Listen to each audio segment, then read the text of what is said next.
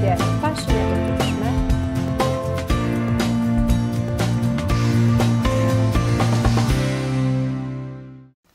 Miqtë të vështatës përshëndetje, mirë se vini në programin Doktori në familje, ja ku jemi sërish bashkë me mjekën specialiste të ftuar për të folur për problematika shëndetësore që na shqetësojnë. Sot do të flasim për infeksionet urinare. Infeksionet urinare, përsa i përket shpeshtësisë, zënë vendin e dytë pas infeksioneve të rrugëve respiratore. Të gjithë njerëzit janë të rrezikuar të preken nga infeksionet urinare, por tek seksi femër janë më të shpeshta. Kur vërehen tek fëmijët, dyshohet për një anomali të lindur të ndërtimit të sistemit urinar. Për të folur më gjerësisht për infeksionet urinare, të ftuar në studio kam doktoresh Blerta Kika, mjeke e specializuar për mikrobiologji, me një eksperiencë 20 vjeçare në Institutin e Shëndetit Publik në Tiranë. Doktoresh Blerta ka ndjekur shkollën 3 vjeçare në Bruksel, Belgjik, të gjuhës frënge, për të cilën është diplomuar. Ka kryer trajnime afatshkurtër dhe afatgjatë në Greqi, Zagreb, Barcelonë, Shkup, Podgorica, Bruksel. Ka botime abstrakte, postera dhe prezantime në seminare dhe konferenca, si dhe në revista brenda dhe jashtë vendit. Është pikë fokale e Legionellës për Shqipërinë pranë ECDC-s. Merret me prodhimin e biopreparateve që shërbejnë për diagnozë në mikrobiologji.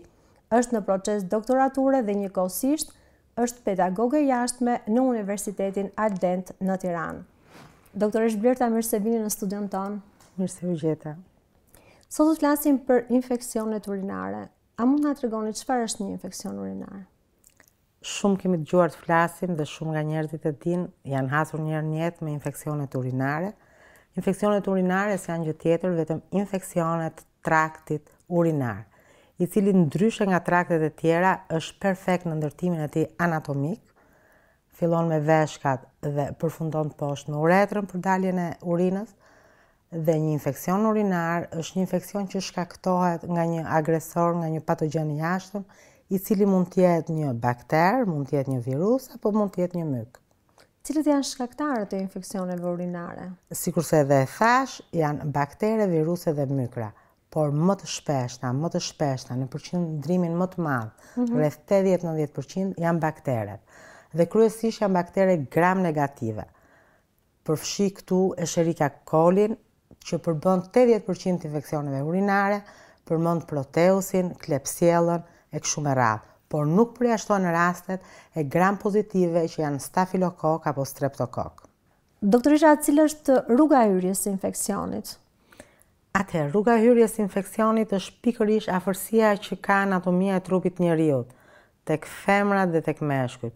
Dy porta dalëse të sistemit gastrointestinal dhe sistemit urinar janë shumë afër njëra tjetrës dhe një higjenë jo e mirë bën që të kemi një kalim të infeksioneve ose të florës bakteriale që themi ne, nga një raport në portën tjetër. Edhe tek seksi femër është edhe më afër dhe më e lehtë ky kalim. Seksi femër vetë shtrirja në një plan e dy daljeve bën që të jetë më e shpeshtë dhe më e lehtë. Pavarësisht se sipas studimeve thuhet që në vitin e parë të jetës janë meshkujt, janë bebet djem që kanë më të shpeshtë, më të shprehur infeksionin urinar.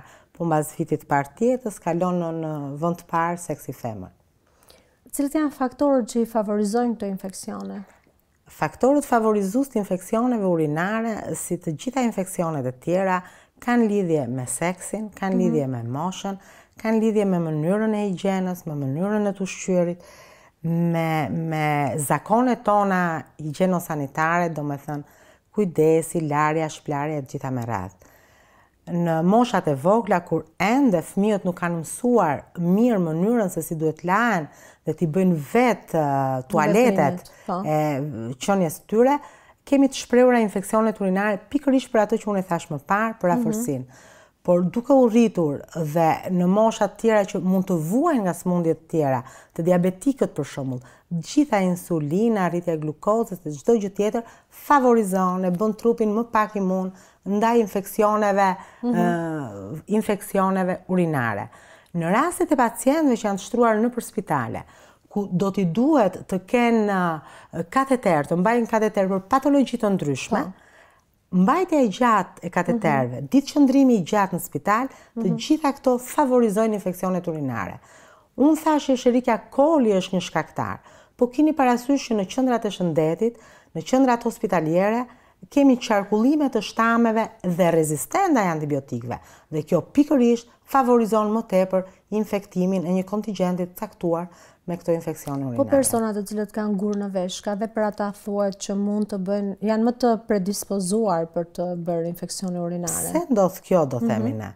Në rrugën e vetë që bën guri, rrugës ai dëmton uretrat. Po, e gërvisht themi ne. Sepse duhet themi, e gërvisht themi, eksakt.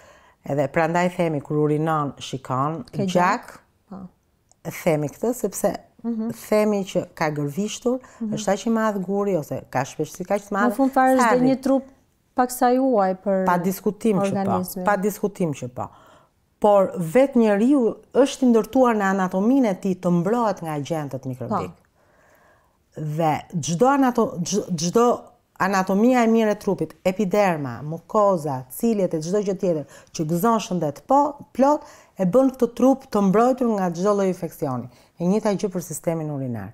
Guri favorizon për gjithë anatominë aty, shkakton dëmtime dhe është më fragjil, është më i prekshëm, duke qenë se anusi me gjithë florën e vet bakteriale është shumë afër, atëherë kuptohet që kalimi i Escherichia colit nga anusi në daljen e urinës është shumë afër vendi anatomik normal që do kemi infeksione.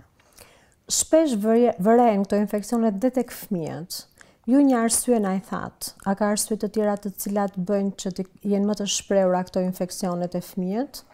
Nga ndërtimi anatomik gjithmonë Një arsye që e tham dhe në fillim të emisionit edhe që na bën të dyshojmë është malformimi.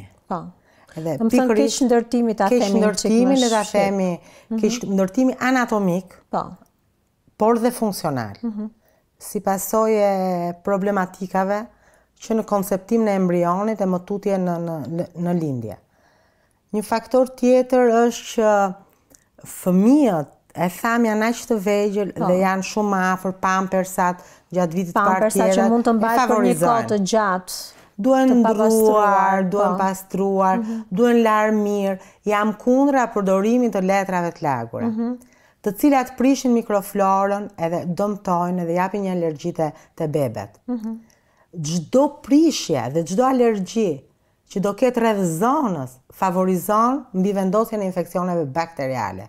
Po tek të rriturit mund të përdoren letrat e lagura? Unë jam pro ujit dhe sapunit. Mendoj gjithmonë për kushte jo normale. Në rastet kur ti je i detyruar, gjithmonë duhet zgjedhësh firmën e mirë. Në udhëtime. Dhe në rastin më të parë duhet shkosh të përdorësh ujin. E kuptoj. Shkëputemi për një hapësirë të shkurtër publicitare dhe kthehemi pas pak. Qëndroni me ne.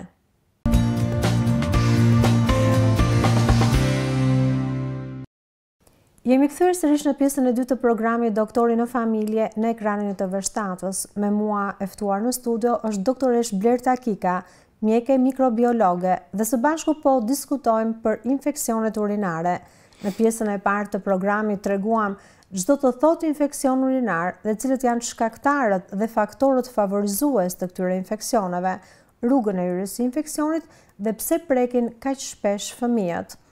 Dhe si mund t'i njohim ne këto infeksione urinare? Vazhdojmë bisedën me doktoresh Blertën. Doktoresha, cila është ato shenjat klinike për çfarë ankon një pacient i cili ka një infeksion urinar? Shenjat klinike të pacientëve variojnë nga seksi edhe nga mosha, pa diskutim. Një bebe e vogël, kur unë thash brenda vitit parë tjetër, si janë meshkujt më shumë që infektohen dhe më pastaj janë vajzat, është nëna që e vëre këtë gjë.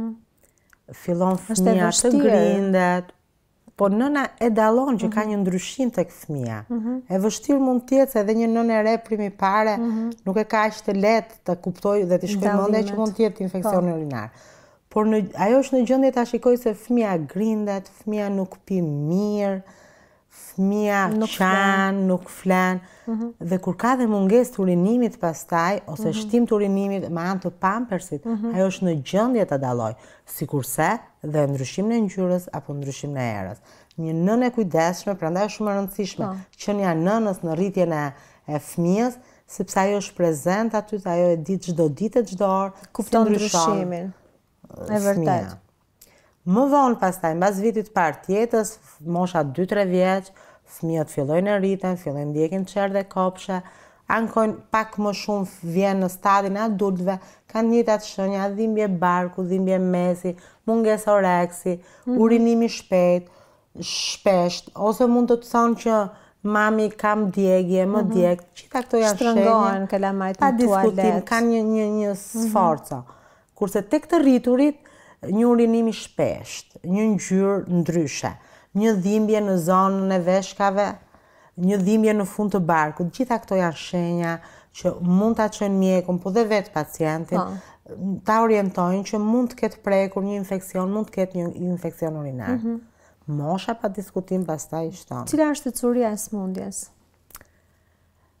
Ecuria e sëmundjes nuk mund të them që është një sëmundje benigne që të gjithë në jetë jemi prekur një herë nga infeksionet urinare, por në varësi të moshës, në varësi të imunitetit, në varësi të personit, është shumë e rëndësishme si trajtohet, si kapet dhe sa ne lëma të vazhdoj. Duhet kapë që në fillimet e veta dhe trajtuar për mos të lënë më recidiva mbrapa. Edhe të recidivohet, të përsëritet shpesh. Është shumë i shprehur infeksioni urinar kronik. Një mjekim jo i mirë, nuk na bën gjë tjetër, vetëm se na ai simptomat e momentit. Jo i mirë për dozën dhe kohë gjatësinë e përdorimit të antibiotikut. Pa diskutim, po që të marrim dozën dhe antibiotikun, duhet të vazhdojmë me ekzaminimet bakteriologjike. Dhe ndodh shpesh që njëti person kalon her pas here infeksionin urinare. Ndodh shpesh sepse çdo herë që kalon infeksioni, lë një shenjë aty, që nuk mbyllet, është një cikatrice. Dhe gjitha këto ndihmojnë që ai të përsëritet. Dhe vetë mund të jetë çik fragjil. Anatomia që tham, meshkujt gjithashtu, forcat mbrojtëse të gjithë secilit, mënyra e të ushqyerit. Pa diskutim që gjitha këto influencojnë. Si mund t'i parandalojmë këto infeksionet urinare?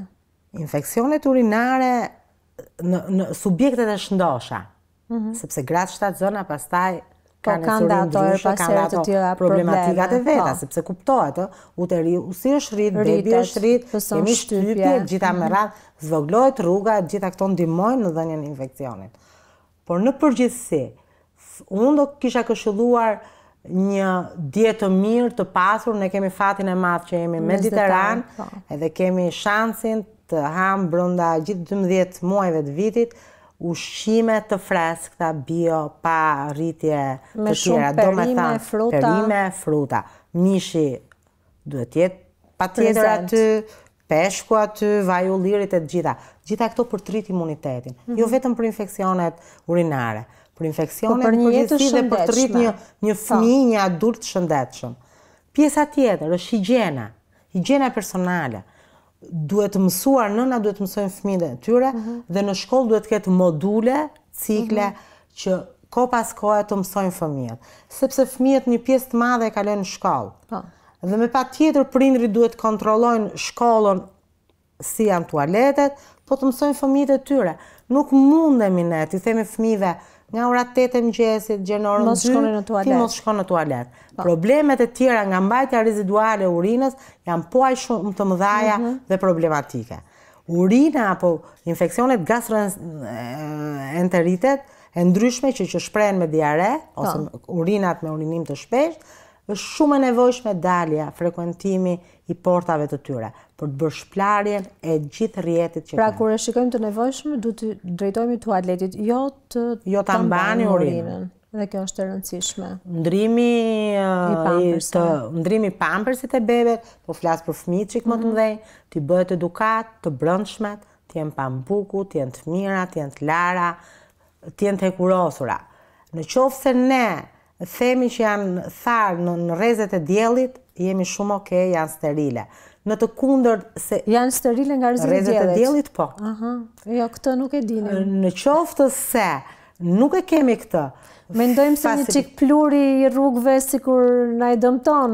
Ne besoj që jetojmë në vitet 2020 edhe aspirojmë për ty në Europë, rroba për te balkonit s'duhet ketë. Ato duhet jenë të mbyllura këtu edhe nuk s'kap se ti preki pluri.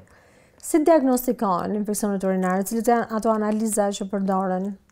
Infeksionet urinare, siç edhe thash, nga shqetësimet e pacientit drejtohet pacienti tek mjeku i tij i familjes.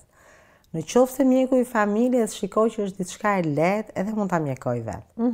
Por në qoftë se gjërat agravohen, ai drejtohet tek mjekët specialistë. Megjithatë mjeku i familjes disa analiza para prake jep për të vlerësuar situatën. Dhe ambulancat tona kanë laboratore. Ku ne mund të bëjmë urinën klinike.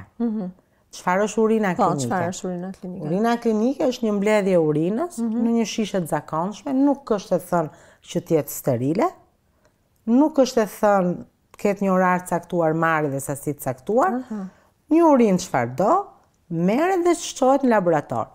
Është në gjendje mjeku specialist aty të shikoj praninë e eritrociteve që na bëjnë me dje. Për një infeksion. Eritrocitet janë dëmtime, mund të jenë dhe nga gurët sepse është gjaku në urinë. Por mbase është aq pak sa nuk arrit ta shohësh me sy të lirë një gjak me ngjyrë. Leukocitet janë, leukocitet janë ato që tregojnë. Po, leukocitet. Dhe ai adreson drejt një specialisti tjetër për të bërë një urokulturë, për gjithë shkaktarën e vërtet. Tek një nefrolog, ndoshta? Nefrologu është klinicisti specializuar, kurse mjeku mikrobiolog është ai që duhet bëj urokulturën. Çfarë është urokultura, cila është vlera kësaj analize? Do na thonin çik ju jeni tamam e fushës për këtë gjë, si duhet marrë urina, se ka rëndësi mënyra e marrjes së urinës dhe transportimi i saj. Po. Bërja e urokulturës është absolute dhe shumë e mirë. Kur thash në fillim të emisionit shkaktarët e infeksioneve urinare, përmenda të parat bakteret dhe pastaj vazhdova mykra apo viruse.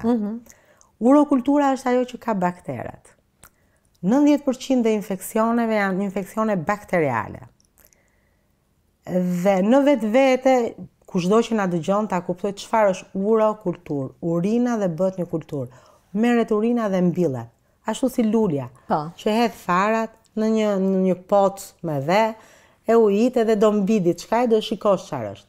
E njëjta gjë është për urinën, e marrin dhe e mbjellin, pa diskutim nga specialistët.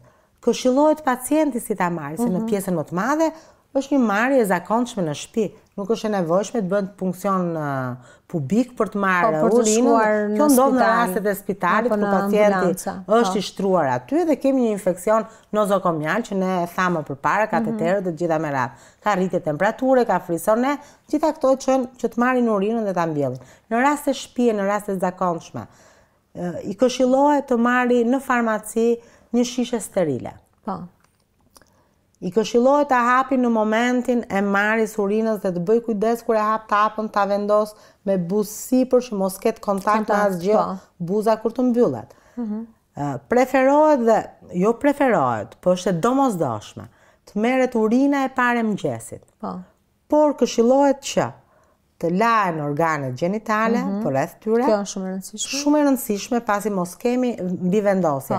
Se trupi njeriut ka një florë të çuditshme bakteriale, mikrobike, mbase sa profite dhe patogene. Ne në këtë rast jemi duke kërkuar këtë gjë. Patogene dhe këtë gjë. Aty mund dalë çdo gjë tjetër, por kjo nuk ka lidhje. Vetëm jep një falso rezultat ose na konfondon në rezultatin tonë. Për diagnozë. Hidhet urina e parë dhe pjesa tjetër hidhet në potin në shishen sterile. Pra pjesa e parë urinës duhet të shohet në tualet jashtë, me thënë, jo në shishe. Pjesa tjetër hidhet. Mbyllet mirë dhe sigurohemi, a jemi në gjendje brenda 2 orëshit nga marrja e urinës të shkojnë në laboratorin ku ne do bëjmë ekzaminimin. Pse? Sepse 2 orë e kemi përcaktuar, është e përcaktuar nga gjithë traktatet, është e mjaftueshme për të ruajtur atë nivel mikrobesh. As mos të shumohen, as mos kemi humbje të tyre. Që të nxjerrin rezultat të vërtet. Nëse se nuk e kemi pikërisht. Nëse se kemi këtë mundësi, themi mbaj në temperatura frigoriferike 2+2+8 deri në momentin që e ço. Po gjitha kjo tjetë një brënda 4 orë që jo më shumë. Në moment që shkon në laborator, pastaj janë mjekët dhe teknikët e laboratorit që merren dhe okupohen me këtë gjë. Pra në laborator mjekët e kryejnë me njerë këtë analizë apo mund ta mbajnë në frigorifer? Në varësi të laboratoreve ku shkojnë, çdo laborator ka kapacitetet e veta edhe ka rutinën e punës të tij. Edhe ndryshe është një laborator spitalor, ndryshe është një DSHP, Drejtoria e Shëndetit Publik e rrethit, ndryshe është një laborator privat apo ndryshe është Instituti i Shëndetit Publik. Por unë jam e bindur që të gjithë punojnë në bazë të një protokolli. Asnjëri nga ne nuk mundet ta na shkaloj protokollin. Për çdo diagnozë tonën ka një protokoll aty përbri. Në momentin që vjen, nëse unë kam diçka tjetër në dorë, mund të rrinë në frigorifer 30 minuta, por asgjë më shumë. Po. Doktoresha desha t'ju pyes, në rastin e këtyre infeksioneve urinare, primare ju thoni do të bërë një analizë urine klinike dhe pastaj një urokulturë apo mund të shkojë direkt drejt një urokulture? Unë do kisha preferuar kliniken. Pse? Të dyja janë me kosto. Po. Ka një fi për analizën klinike dhe për analizën bakteriologjike. Nuk mund të shpenzojmë as reagent, as kite, po as kapacitete njerëzore. Çdo gjë është preliminare, pastaj tjetra është ajo që e konfirmon. Në qoftë se klinika e konfirmon, analiza klinike më thotë që ka leukocite, ka këtë sediment, ka këtë ngjyrë, ka këtë pH, e gjitha me radhë, pa diskutim, dhe në qoftë se është ajo që ma thotë të vi, atëherë patjetër që duhet bërë dhe ka vlerë absolute. Pse? Sepse identifikimi i bakterit të çonë më pastaj të bësh antibiogramën. Pacientit nuk i duhet se kush është emri i bakterit shkaktar. Pacientit duhet antibiotiku i cili do t'ja luftoj këtë smundje. Dhe pa u bërë mbjellja, pa u bërë kultura, ne nuk arrim dot antibiotiku. Ky është qëllimi i urokulturës. Nga ana epidemiologjike, pastaj ekzaminimet mikrobiologjike bën të pasur një konkordancë shtamesh, për puthshmërira, për të parë çfarë mbizotron në këtë popullat apo në atë tjetrën. Por për pacientin antibiograma është absolute. Si mjekohet një infeksion urinar? Infeksionet me natyrë bakteriale gjitha mjekohen me antibiotik. Por ideale është të mjekohen me antibiotikun që ka thënë antibiograma. Pse? Për të parandaluar antibiotiko-rezistencë. Një term që është futur kohët e fundit, dhe që është shumë e rëndësishme. Por është shumë e rëndësishëm sepse ende në këto 40 vjet e fundit nuk kemi shpik një molekull, nuk kemi zbuluar një molekull të re antibiotikësh, dhe duhet të ruajmë maksimum këto që kemi. Të përdorim sa më pak antibiotikët. Antibiotikët nuk janë bombone. Antibiotikët mjekojnë vetëm baktere. Çdo infeksion tjetër me natyrë virale, parazitare apo mykotike nuk ka asnjë vlerë. Që vrasin ato qelizat e mira pastaj tonat. Krijojnë një rezistencë. Gjë që do të thotë kur unë të mjekoj një infeksion tjetër mos marr. Ai nuk e bën atë. Kurse në infeksionet që urinare të marra në përsitet operatore apo në reanimacione, shtamet janë shumë rezistente. Edhe patjetër që duhen luftuar me antibiotik për një kohë gjatë. Edhe klinicisti mund ta vendosë pa prit përgjigjen e antibiogramës. Ai mund ta fillojë mjekimin në atë moment. Temperatura në një infeksion urinar të rëndë shkon deri 39-40 gradë, sepse kemi pielonefrite, kemi cistite, nuk janë thjesht infeksionet e rrugëve të poshtme. Janë rrugët e sipërme, të cilat kanë goxha problematika. Janë pacientë që mund të kenë kaluar një kirurgji, mund të kenë smundje tjera. Kur një prind duhet të fillojë të shkojë mendja që fëmia e tij ka një infeksion urinar, përsa i përket temperaturës, se kanë vënë që dhe fëmijët me infeksion urinare kanë një farë temperature. Prindi duhet të jetë i kujdesshëm. Edhe çdo ndryshim e ka një bazë.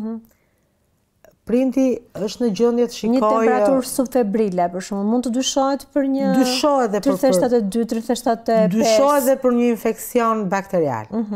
Nuk janë atë gjendje bakteret aq shumë në numër mbas edhe aq invaziv që të kenë shkaktuar një problem madhor, por një infeksion aty në rrugët e poshtme qarkullon.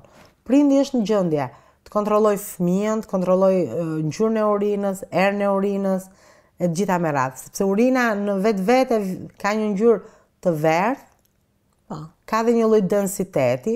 Ka dhe një qartësi. Po pa diskutim, po në varësi të njerëzve është dhe ajo qartësia. Ajo gjithmonë qartësia urinës mund na thotë që me patjetër. Ndoshta njerëzit të cilët përdorin më shumë ujin ndikon. Uji është një shplarës shumë i mirë edhe një ushqim shumë i mirë, do e quaja ushqim në këtë rast, i organizmit.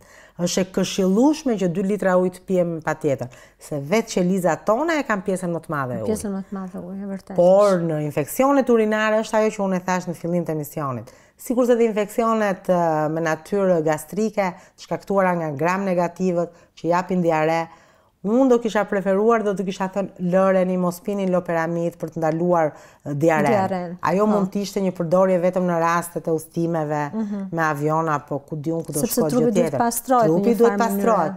Dhe uji që këshillojmë ne, çajrat e ndryshëm në rastet me natyrë bimore, në rastet e infeksioneve urinare, nuk bëjnë gjë tjetër, vetëm bëjnë shplarje natyrale të infeksionit. Doktoresh Blerta, të falenderoj që pranuat ftesën tonë edhe u bët pjesë e programeve tona informuese. Unë ju falenderoj shumë që më ftuat edhe shpresoj takohemi në takime tjera. Jeni e mirëpritur në çdo kohë në studion tonë. Miqtë të vështatës, arritëm në fund të programit tonë për sot. Ju uroj shikim të këndshëm të programeve në vazhdim. Bashkë mirupafshim.